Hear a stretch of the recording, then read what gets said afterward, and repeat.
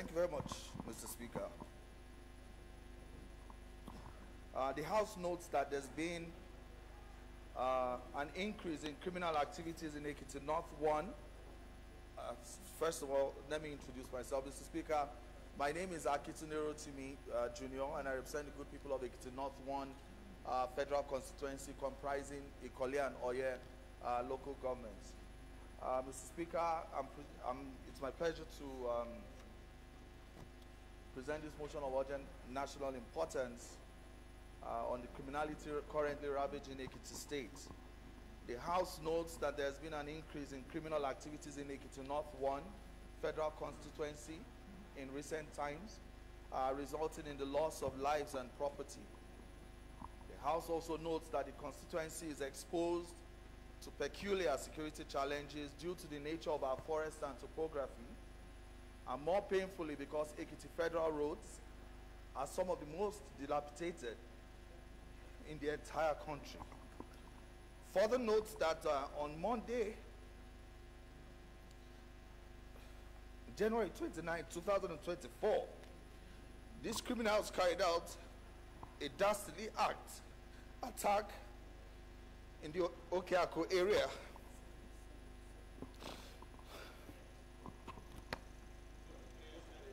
in Ikole local government area, resulting in the death of 2 traditional rulers, the Onimojo of Imojo Ekiti, Oba Dr. Olatunji Samuel Olushola, and the Eleso of Esu Ekiti, Oba David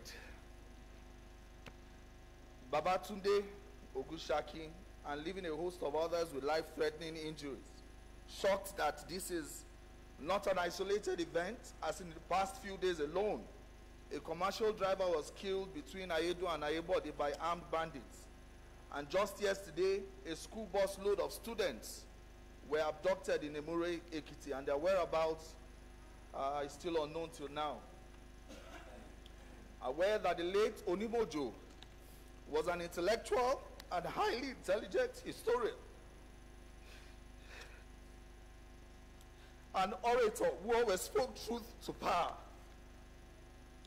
Also aware that the late Elesu was a peace-loving king who was very hands-on in the development of Esu-Ayedu communities.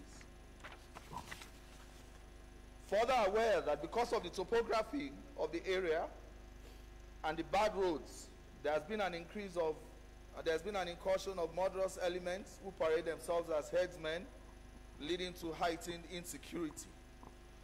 The House recognizes that the entire people of Imojo in Oye local government and Esu in Ikole local government and the entire state have been thrown into mourning on account of the loss of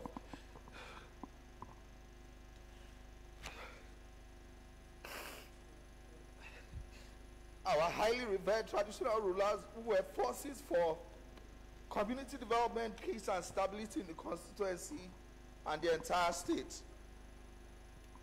Cognizant that the Nigerian army has a military outpost on that road, which has been non-functional as the only patrol on Tuesdays, leaving the communities exposed for the rest of the days.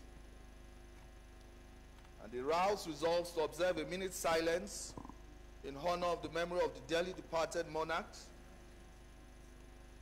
The House further urges the Chief of Army Staff to redeploy military personnel to the outpost along the Okeako area to enhance security and forestall a repeat of such acts.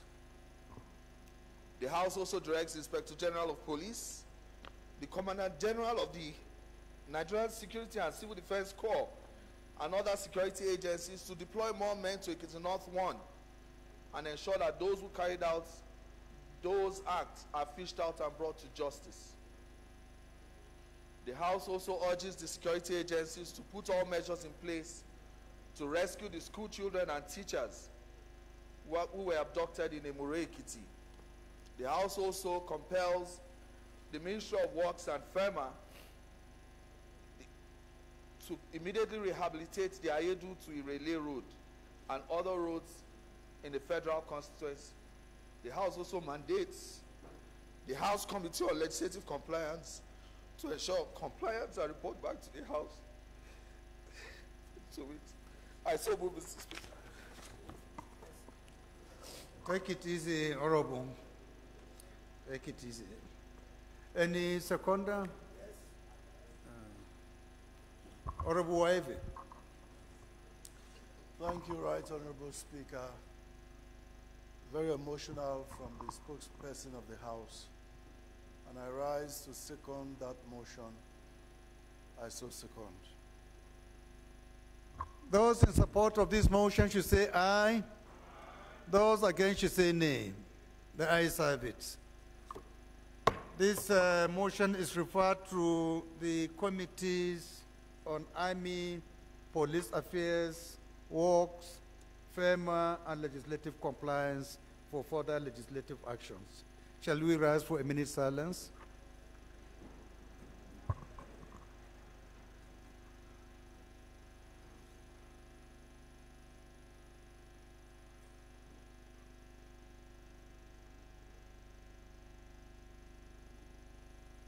May the soul of the departed rest in peace.